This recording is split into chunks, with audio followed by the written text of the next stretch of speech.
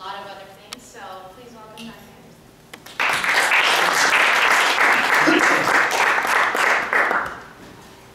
First, I'd like to thank Amna and the Social Justice Centre for inviting me and giving me a chance to talk. Basically, I'm just going to call this a sketch of some of the interwoven parts of rape culture. Many of you are probably more advanced in your thinking on the subject than I am. This is an attempt for me to work through a few things that I have been thinking about some. As Amna said, I am interested in coercion as a philosophical topic and how that works and social power more generally.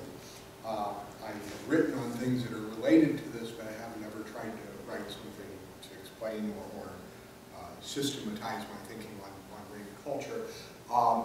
And I find that much about rape culture that I hear is puzzling to me. Not that I have any doubt that such a thing exists or that it affects the lives of women in particular, and men, of course.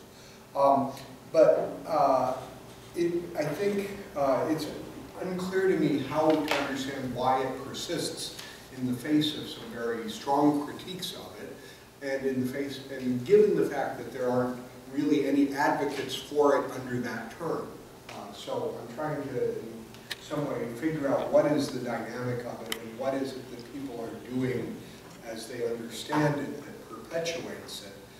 Since I don't think that many of the people who are doing things that are part of it, as Laura's presentation suggested, that this director has written the script, that she found very objectionable and very probably was very objectionable.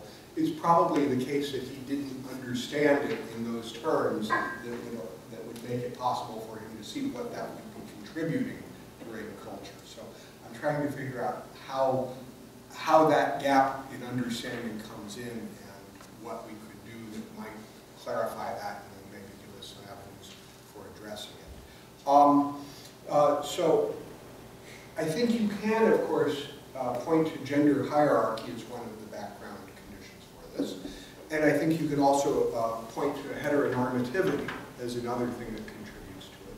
But I don't think that those two things by themselves give you an explanation for it, in part because it is either the case, I suspect it's the case, that there are places that have both of those things, gender hierarchy, probably male gender domination, and also heteronormativity, but that don't have something like rape culture going on there. And maybe they've got something different that's worse, because there's either no sexual freedom or very limited sexual freedom, or even if there is no such place that we could find on the map that avoids this, I think you can at least imagine what it would be like for a place to have those two things, and yet there not be this persistent pattern of treating women as things that can be raped without impunity and so forth. And given how, I mean, we certainly know that things are not perfect here now, but given that we have made a great deal of progress towards gender equality over the span of my lifetime, and give another decade or two to that, compare it now to then, you will find that culture in these parts now certainly pays lip service to it. I think, in fact, gives a much greater role of equality to women, and yet statistics show us that rape as a phenomenon has changed not a great deal in its incidence. So I'm curious as to, despite all of that changing, despite our ideals, what is it that keeps us in place? So I want to talk about a few of what I might just call the constituent aspects of our heterosexual culture that gives us some insight into how and why rape culture persists, and to talk a little bit about what it would take to overcome it. And this is not a bit of social science. This is more or less my trying to fumble through some archival data that I have in my mind and try to piece together a story that seems to make some sense to me. And it may turn out in discussion here that it makes no sense at all. It's certainly not the sort of thing that a reputable social scientist could say, okay, here I've got my reasons. So I've been defended on the basis of that. Rather, I'm trying to just make sense of some big picture things that I think fit together and make some sense of it. Because many sexual assaults are themselves very complex events, I don't want to talk about sexual assaults per se and study those directly, but rather I want to talk about a few related cultural phenomena that I think might throw some light on the proclivity of some men to commit assault and the complicated conditions that make it hard to respond effectively to this fact. So the first big sort of source of anecdotes that will help illustrate the kind of thing I'm thinking about is what we might just call the surreptitious photography of women that takes place in our culture. A particularly egregious and notorious example of this was unearthed on this campus about a year and a half ago, if my memory serves, with a collection of men. I think at the time in the media, from what I understand, they were largely associated with the hockey team, created some kind of an online thing that they call Dime Watch, Dime as in 10, as in a place to post pictures taken surreptitiously of campus women who they thought, generally speaking, were conventionally attractive, and then to make comments about them, and then also apparently to post pictures of women they did not find attractive and make comments about them. And this was a kind of some local network of men who were sharing these images.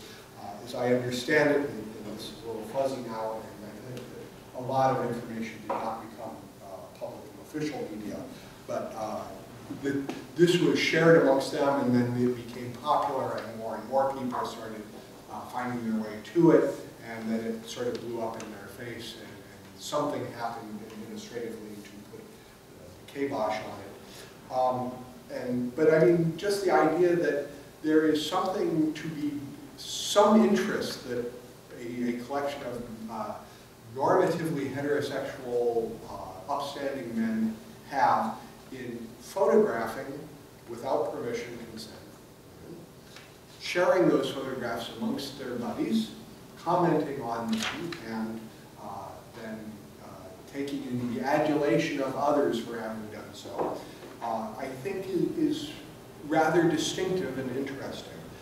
This is a micro instance, but you can find many, many instances of this sort of thing going on. A story that has circulated and is a thing. Hackers with some computer skills finding ways to co-opt the computers of either friends or most likely strangers on the internet, where those computers have a webcam, and then they install what's sometimes called a RAT, or a remote administrative tool, in order to turn on the webcam so that they can surreptitiously spy on somebody who is unaware that they are being watched. And I mean, presumably much of what is seen then is quite boring, but at least some of it you might see somebody undressing in the bedroom if their computer happens to be located there. And there's a culture that goes through doing this and sharing it.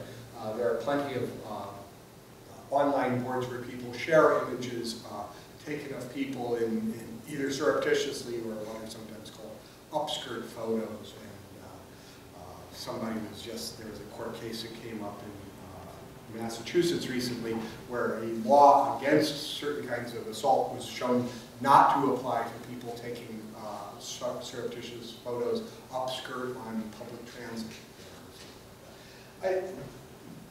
This is certainly not the worst thing that men do to women, but the idea that there is an interest in doing this, and given that, as we all know, there is no shortage of photos taken of women in all states of undress, posted for free on the internet where these are entirely consensual.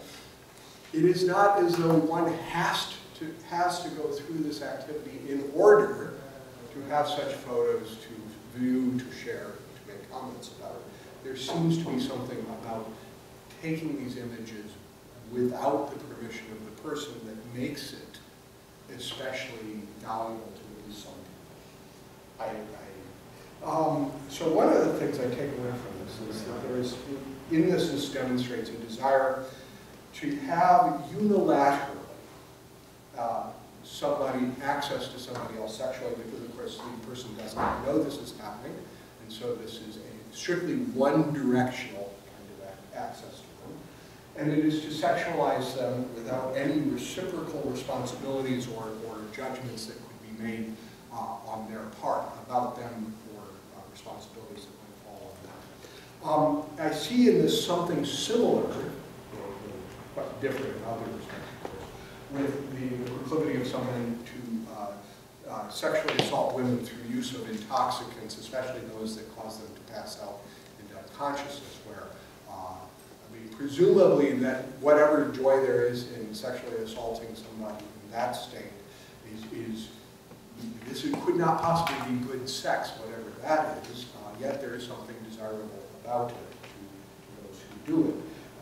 Again, it seems to me that this is about having unilateral access to somebody that is, and that puts no corresponding responsibilities or judgments on the part of doing it from the person they are sexualized.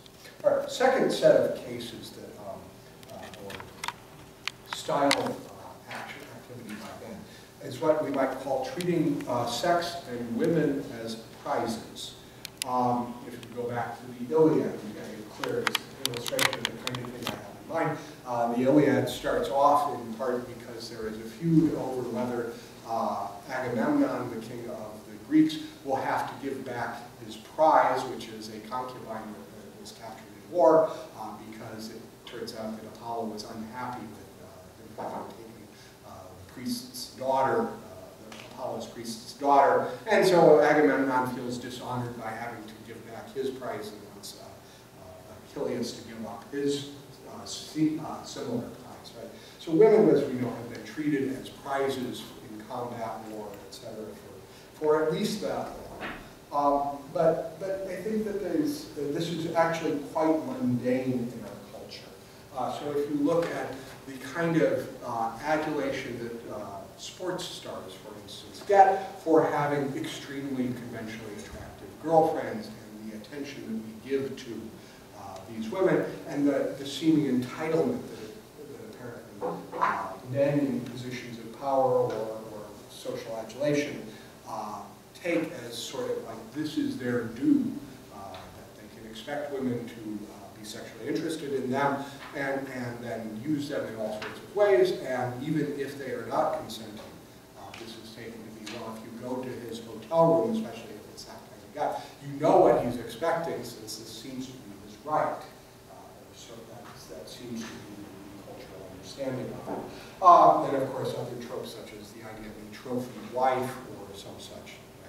Or the kind of thing that goes on in pickup culture, which I suspect you've heard of, where the game is to have as much access to women and sex as you can, and it is something like a prize that one receives. It might in fact mean that there's also interest in sex, but it seems more like a competitive aspect, and the sex and the access to women is something like the scoring mechanism for it. And one of the interesting things about it is that, of course, there may be a payoff for sexual pleasure for the man involved in this, but it seems like a large part of the payoff is in the corresponding reputation that he gains amongst other men. Right? So to compete with them for this measure, so this becomes a kind of measuring stick for one's self-worth amongst other men. Just as the kind of contrast case to this, to bring it into relief, the idea of the guy who is a loser, a sexual loser, is the kind of guy who can't get a girlfriend, who doesn't have as much sex as he wants, is in some sense to be despised by those who do. Right? So if you think of, to play it out a little further, some of the stigma that's associated with masturbation for men is a way of sort of like relieving sexual tension without actually having scored the prize that men are supposed to gain in order to have that. It seems as though, right, if what you wanted was an orgasm, those are easy to come by, but having it sort of like in a way that counts socially, that takes something else. Third area that fits, builds to this picture is what we all know as slut shaming. Recently, a woman who is student at Duke University, but who has a sideline in pornography, was outed by students there. Her screen name, which is all that has been made public that I know of, is Belle Knox, has a very, very interesting account of her, what has happened to her since she was outed as a pornography person, and perhaps maybe the pithiest and also most telling takeaway that she has from it is, she says, this is quoting her in an article on exojane.com, "You want to see me naked, and then you want to judge me for letting you see me naked." Right? The idea being that there seems to be, in the culture that she's dealing with, no contradiction between somebody wanting to have access to a woman's body and then blaming her when she actually provides it, especially if she does it in this way, as a sort of like decision based on a set of principles that she is comfortable with and thinks that these actually make sense for her life. So slut shaming is something we know happens to women quite frequently. If you look at women some young women especially, who have committed suicide as a result of having been sexually assaulted or otherwise engaging in sexual activity, often this is due to a kind of bullying that points out to them that they are no longer worth anything or are a slut or something like that, and this becomes too much for them. There are innumerable other examples of this kind of thing, and interestingly, though I don't have an explanation exactly for this, but this sort of behavior of slut shaming does occur perpetrated by both men and women. It's certainly not just men who do this, though you might say that they are in some ways more responsible, but women seem to hold other women to the same set of standards, of course, not all of them. So thinking through this, what do I take away from it? Well, if, going back to the thing I said about women treated as prizes, makes sense, and so if women are regarded as prizes in a kind of currency in culture by which self-worth is measured among men, then women who exercise sexual agency or freedom tend to devalue that prize.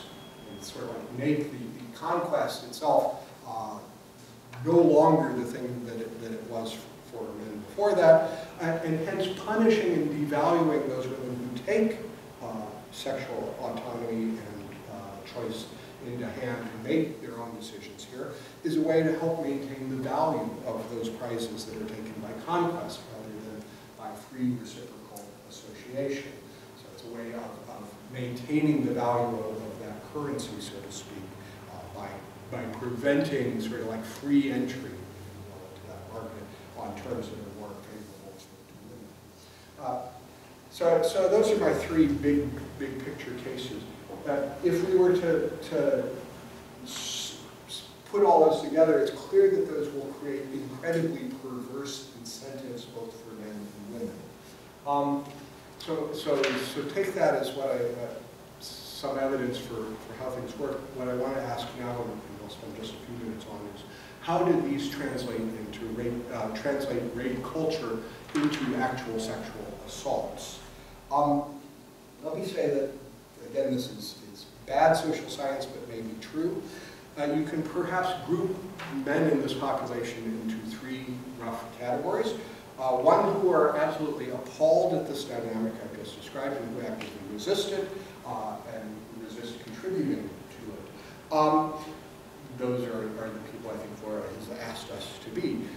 Secondly, the relatively few men who we could, I think, clearly regard as sexual predators and who willingly and are willing and able to commit assault when the opportunity arises. And those are perhaps responsible for most sexual assaults, so probably not all, but a very small sliver of the male population probably does much more of this than any other group. And then we have in between the bulk of the male population who do not recognize the situation in general as a problem, but who are not actively seeking to coerce women into non-consensual sex. It's the last group of guys who play the game, if you will, as culture has defined it, and though they may push the boundaries a bit and make use of what advantages this game provides them, they do not actively seek to coerce anyone into sex, nor would they see themselves as preying on women. These are guys, however, who do link their self-worth to their sexual experiences, who take advantage of what we sometimes called the male protection racket, the advantages provided to the so-called good guys by the fact that there are bad guys out there from whom women need protection, and who probably can actually sympathize to some extent with other similar guys, including some of those sexual predators, and who largely support the status quo. So it's something like that big cohort of men that I think present the most interesting problem for addressing this. It seems to me that effective opposition to rape culture involves two main tactical targets. First, of course, working to deter those who knowingly, intentionally engage in predation.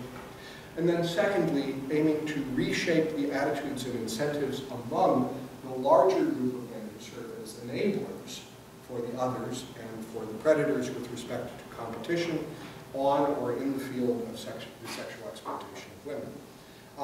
The latter target, how to change what's going on with this a larger group of men, is the harder target, I think, to actually address. What they're doing is not generally illegal, so the law is not going to be the first line of defense there. But one part of it, and this is where I'll just leave it as a thing to think about today, is to find ways to revise the cultural construction of women's sexuality as a kind of prize or currency for the assertion of men's self-worth. I think that there's lots that goes into that is pernicious, but that it's the sort of thing that comes out of Jane's talk and Lauren's talk, that this is part of our cultural construction here of women, and perhaps we can find ways to try to address that. And if we can change that bit, then I think we can change both the possibilities for sexual agency as well as the incentives for men who are trying to keep score with each other and such, while using women as a sort of markers of that success. All right, so that's what I want to say. Thank